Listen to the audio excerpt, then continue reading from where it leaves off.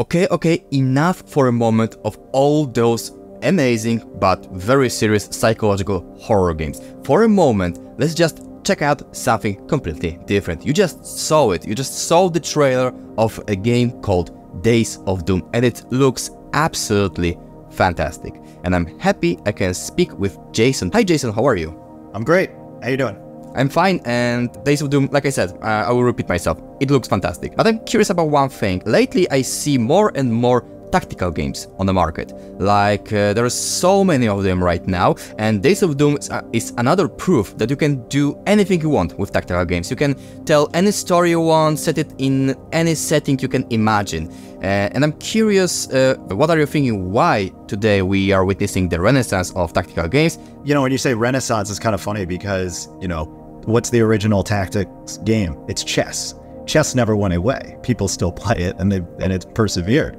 And it's almost like an iteration on that. And there is, and I think the appeal actually comes down to combining various elements of games, right? So one, you're not rushed. People get busy, people have things to do, and there's something nice about a game that can provide certain levels of stress without rushing you to do a thing. So you can think about what you need to do. If you need to pause it, like if you're portable or something, you could close it, come back later, and then approach it as however you'd like.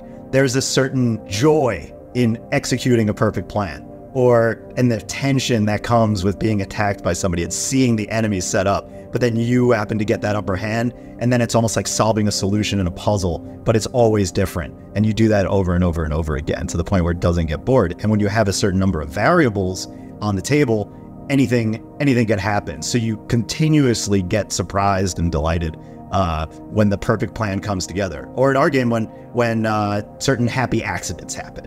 Like someone who might have been set on fire walks into a gas cloud and blows up. Something you didn't necessarily plan for, but then you're like, oh! And then the exact opposite can happen as well. As the publisher, you know, wasn't our directive to do it. This was actually the passion of the developer, Sneaky Bucks. And it was their idea to make a tactics game. They have a passion for, you know, Dungeons and Dragons and that kind of stuff. So you'll see along the way, it's not just a matter of the tactics and the variables and different things that could happen along one campaign to run, but also these scenarios and events that'll happen that'll create a new journey and experience each time you play the game.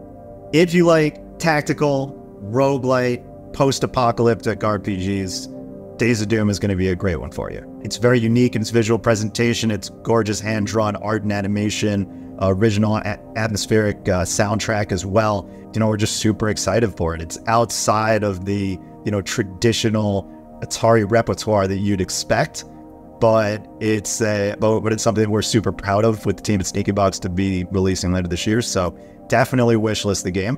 That's the best way to support any and all developers, including ourselves, and publishers, I should say. So go to Steam, wishlist it, or you know, you can do that on your platform of choice, and it helps more than you think. So that would be appreciated.